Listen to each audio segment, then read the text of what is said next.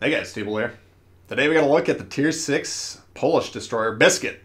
Swirsky on the screen there. Notice base trait, increase ship concealment rating. That can be applied to all ships.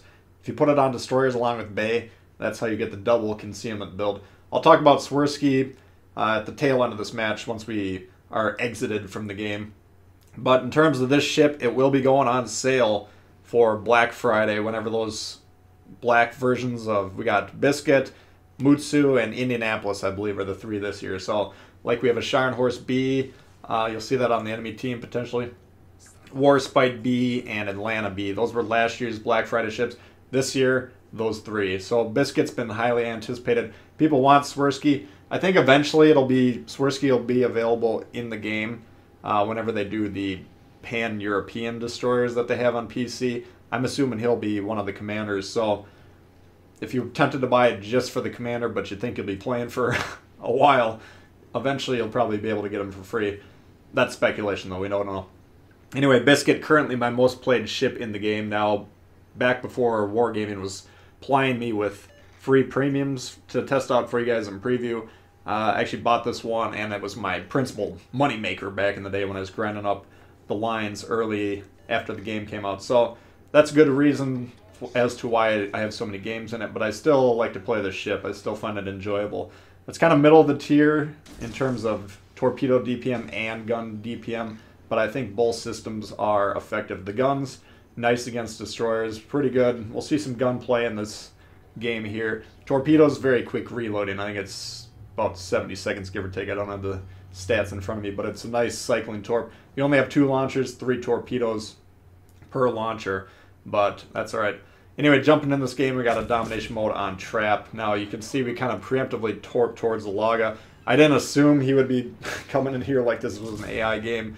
That was more kind of trying to shoot torps at what I suspect is a destroyer in this area. And you can see the Akatsuki actually pops up behind him for some reason. I guess he was expecting the Laga to scout for him. But we did get him with a Higon strike a second ago. And then the Akatsuki stops to smoke up there.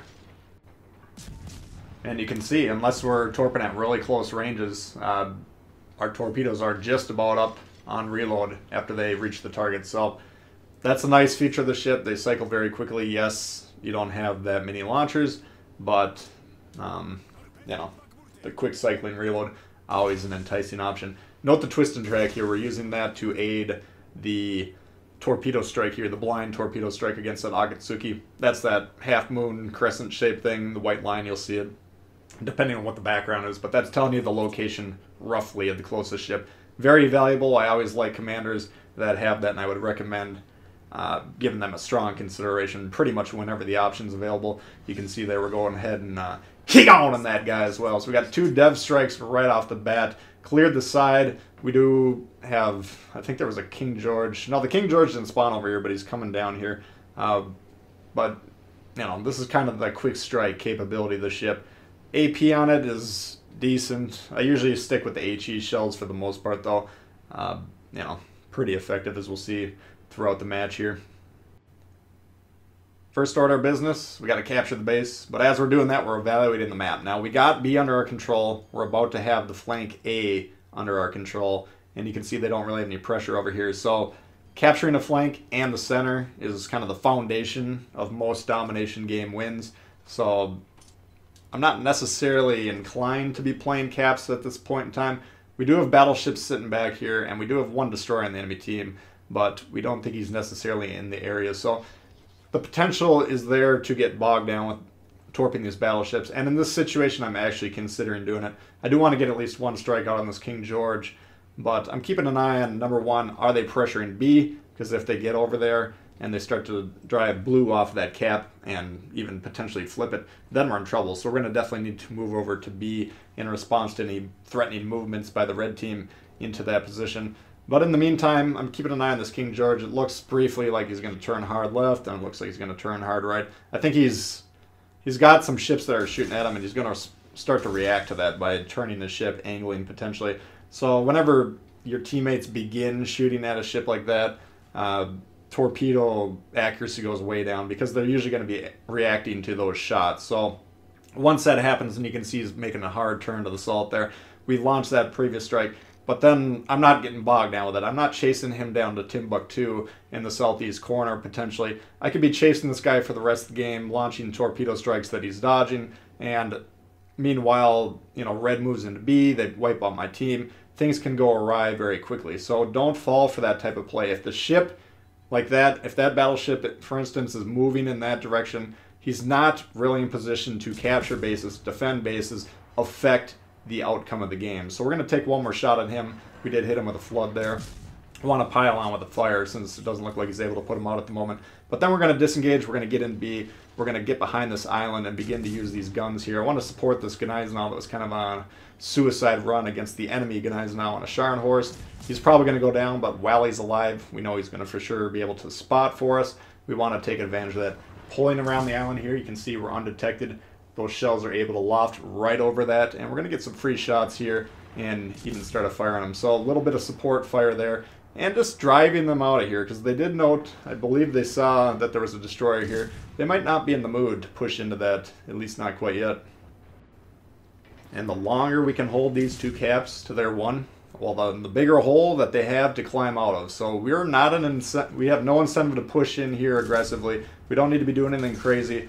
We do have some torpedoes coming in there. Initially, I was going to hit forward and try and dodge those. Not sure where they came from, though. Not sure what the range was. So I decide, since we have a little backward momentum, to continue to back up, pop the smoke. This guy's going to be spotted. We do have some torps coming down.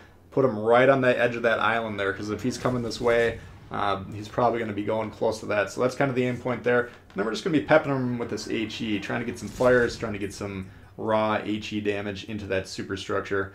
And we'll see what we can do here.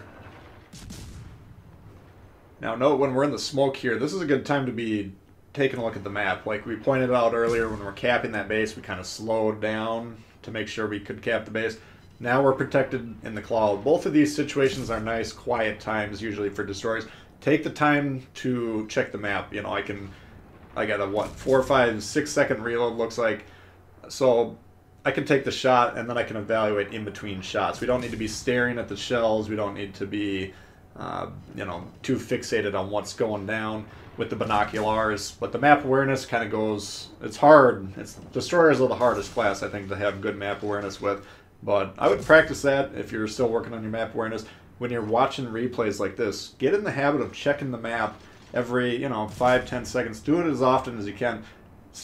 That'll start to, become a habit. And once that becomes a habit, then you'll start to notice things like right now. And I can't remember the exact moment I noticed it, but I think it was roughly right now. Check to the east of us. The guy's making a play. It's a cruiser going around that island, and we are vulnerable to him.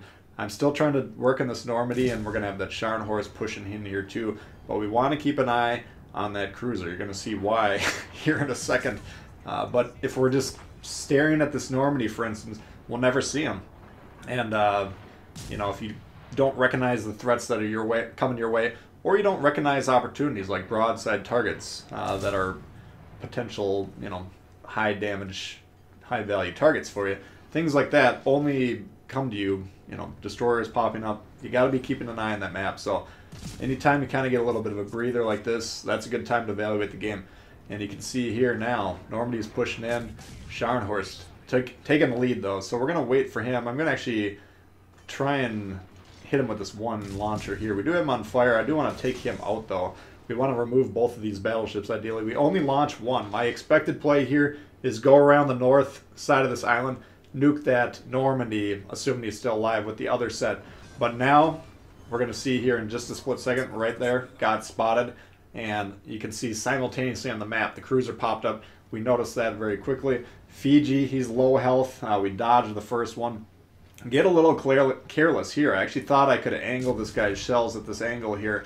But the Fiji, we massively underestimate him. So in my mind, I was hoping to quickly kill him with the guns as I'm going around that island, and then swing right up the gut of that Normandy and blast him with the other salvo of torps. That guy, finished me off. So even though we were aware of him, it did pay off. Should have really abandoned the Scharnhorst is the correct play there, because he was on fire. He was probably going to die anyways.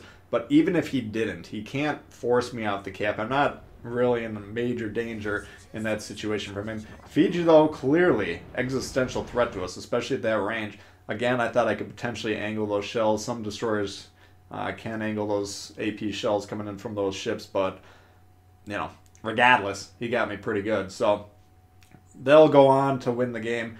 I do want to talk about the commander, though. I think a lot of people want to buy the ship just for the commander. Again, I think the commander will be available to everyone probably at some point, but it could be God knows when. Double concealment build is a strong destroyer commander build. I used to run it on all the destroyer lines back when there was American, Japanese, British, and Germans. You know, it was a good build for all four of those.